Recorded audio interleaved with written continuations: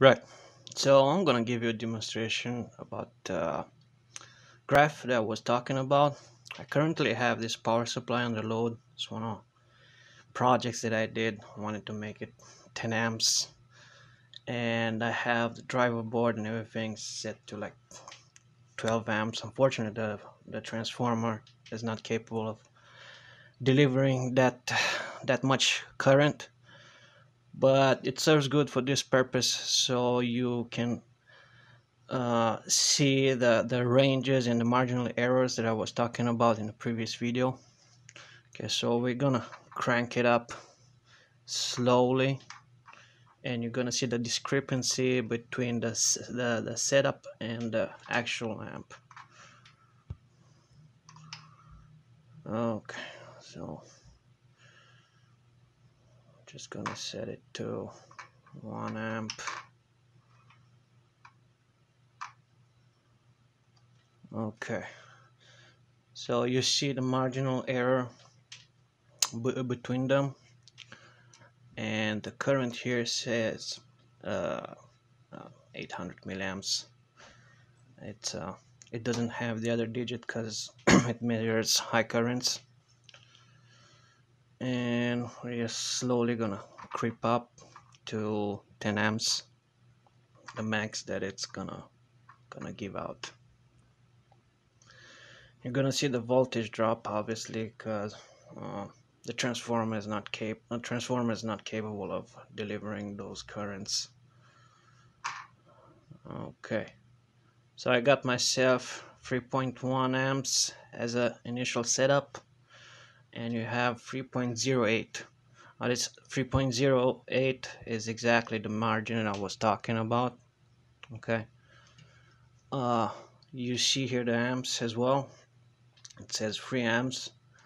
The amp meter on the power supply is off by 20 to 30 milliamps, so you want to keep check on that. Okay, and you have the voltage here on the power supply.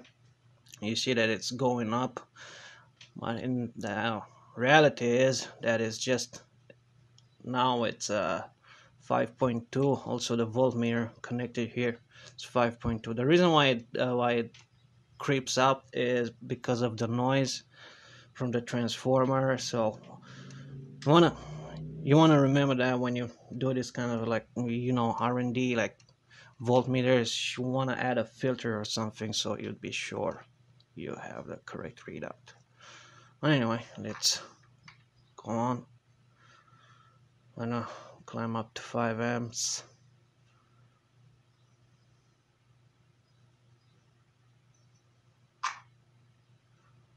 Okay, so you have the middle scale that it basically begins to balance out between the initial setup and the actual readout. After I reach a certain threshold, you're gonna see that the amp readout is going to be slightly higher than the initial setup, also due to that marginal error, but say so before, that's not important with this electronic load. So I'm just gonna do 10 amps.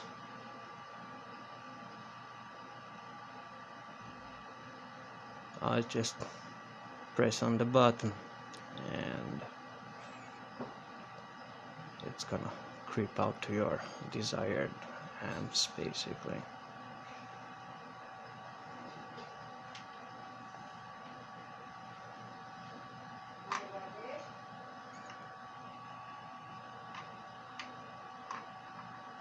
Okay, so we got the other climbing upwards, as I said so before, due to the ramp and the graph that I set it, and I wanted to average out my setup and feedback, and you have a big voltage drop from here. This one says 5 volts. Now the reason why it says 5 volts because I'm actually measuring the voltage from the leads, from the output leads of the power supply. But if I hook it up on the input leads of the electronic load, it basically says the same readout. Obviously, so you got the, minute voltage drop in the conductors, which is always important for when you have to do a high current measurement for your leads to be as thick as possible and sure as possible, so you won't be tricked by that. Right, so now I'm going to show you the maximum power that this device can handle without going into thermal shutdown. It can go up to 400 watts, okay, but it needs a slightly higher, like fan cooling and all that stuff, but it can withstand 380 watts without going into thermal shutdown. So I'm gonna show you the alarms. I'm gonna do an overcurrent alarm, and then I'm gonna do overpower, and well, basically it's the same with the voltages and the temperature, but just to give you an idea about what are you gonna see. Okay, so I'm just gonna hook it up. So 20 amp switch mode power supply. So you see here the initial amps and the actual amps beginning to balance themselves out, because due to the operational amplifier doing its job, and it's beginning to balance themselves out. But anyway, so you'll see the wattage. So I'm just gonna go all the way up till I have the overpower alarm. Okay, so let's just keep it nice and pressed.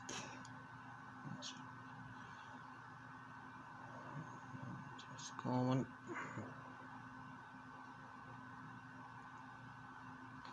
Okay, we're at 300.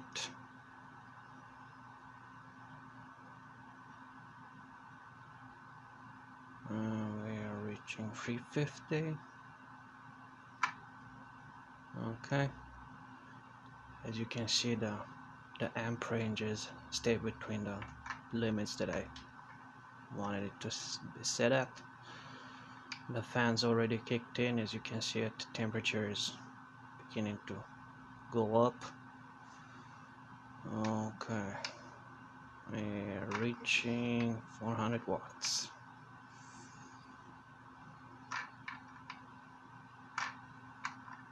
Okay,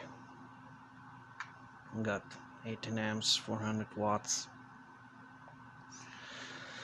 So I'm gonna go over that, and you're gonna see the alarm, and also buzzing your brains out. Shit, it's a good feature though.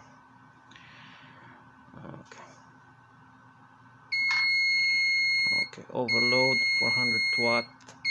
Okay, now what I'm gonna do now is unhook it.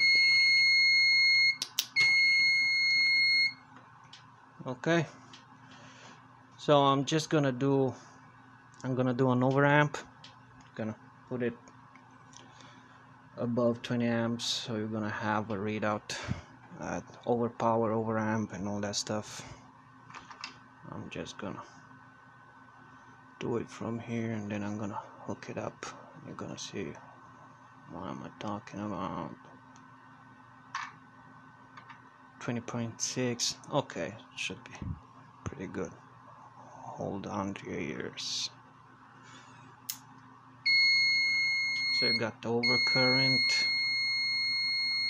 and wattage, so you have both of them.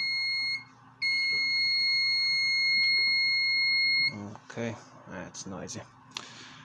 So when I have the alarms in the buzz, the controller also shuts down the DAC.